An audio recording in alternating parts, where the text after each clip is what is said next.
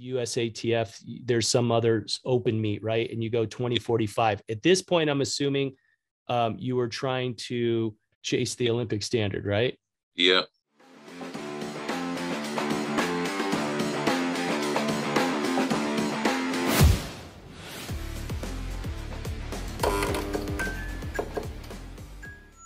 So 2013, you hit a PR of 19, but you had been kind of averaging, it looks like, in the 17-meter range.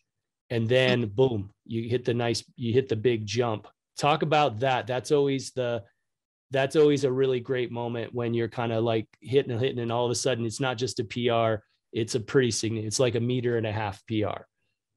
Yeah. So it was kind of a rough outdoor season up to that point. And I think it happens to everybody, like every year. It doesn't matter your talent level, where you transition from the big plastic ball and the wooden rings to the metal, all that stuff. So this was the first time I'd seen that as a collegiate athlete, or, throwing the 16-pounder. It actually kind of just clicked right now. But because I'm doing it right now with with my season. But anyway, so that transition was a little bit jarring compared to like doing it with the glide as a high schooler. So if you look at indoors, I was throwing 18s and stuff like that. And I had 61, 8 or so be my season best, like 1866. But then that transition outdoor was harder than I imagined. But it was after the Big Ten meet where I didn't make the final, but I was watching some of the discus guys. So we had Dan Block from Wisconsin and Chad Wright from Nebraska. And these guys were bigger guys, and they were discus throwers, but they also threw shot put. Right. And in order to hold themselves in the ring, they used more wrap than a lot of us shot putters would do, transitioning from that 8-foot ring to the 7-foot ring. So Coach McBride had mentioned separation the past 2 years, but I had never seen it to that degree, especially at a championship meet where I'm trying to do my best to score. So I kind of took that and like dove in head first at practices, like trying to use more and more wrap. Okay. And I think it was like a couple weeks span from conference to the regional meet where I put the wrap into where I can use it and be powerful on my strike. And all of a sudden I started training at 18 again. Okay. Then every throw was like 60 feet, and all that was coming up was regionals. So opened up with like 1866 and then 1876 and then the 1905. And that was the big difference for me. It's like even when I was throwing indoors, I was pretty stiff because I couldn't understand what I was supposed to do.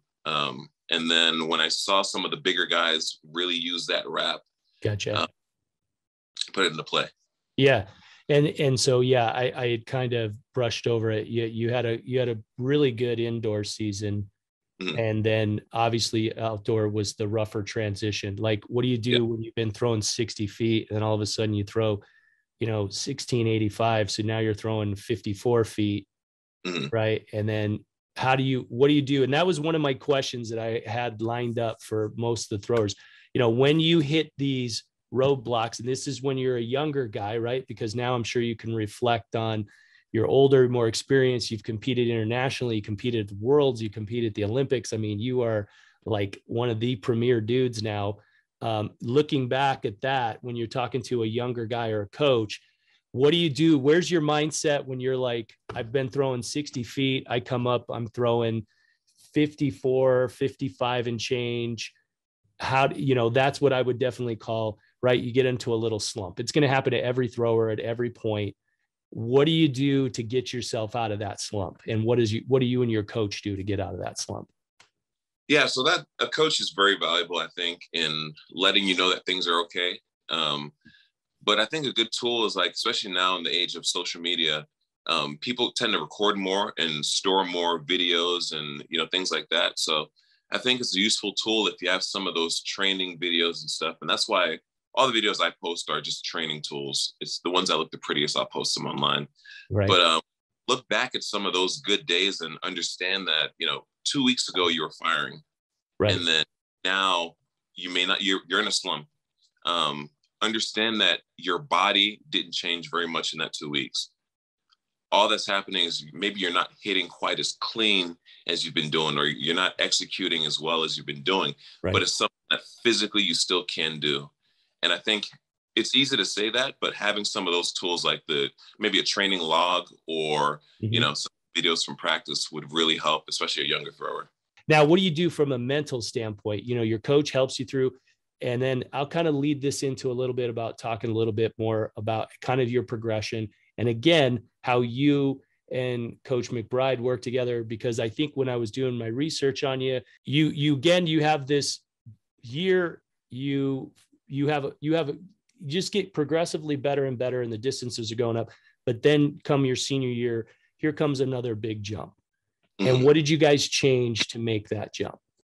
So when I started throwing 20, a lot of that was mental. And it was the idea of, again, we had a conversation, Coach McBride and I, about the Olympics coming up that senior year. So that was 2016. And we reassessed everything. So at the time in the shot put, I'm throwing 1940s, 1950, thereabout. In the hammer, I'm at 72 high. And to be an Olympic shot putter, you needed 2050, which is about 1 meter, versus 75 meters in the hammer, right? Which, is 2+ meters. And it would be easier. It sounds funny, but it would be easier to get 1 meter in the shot put as opposed to several meters in the hammer.